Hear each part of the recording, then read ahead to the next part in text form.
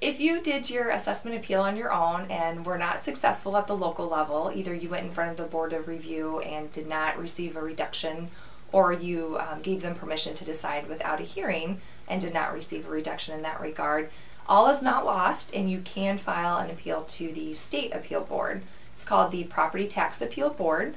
and you have some leeway with the type of evidence you use at that level.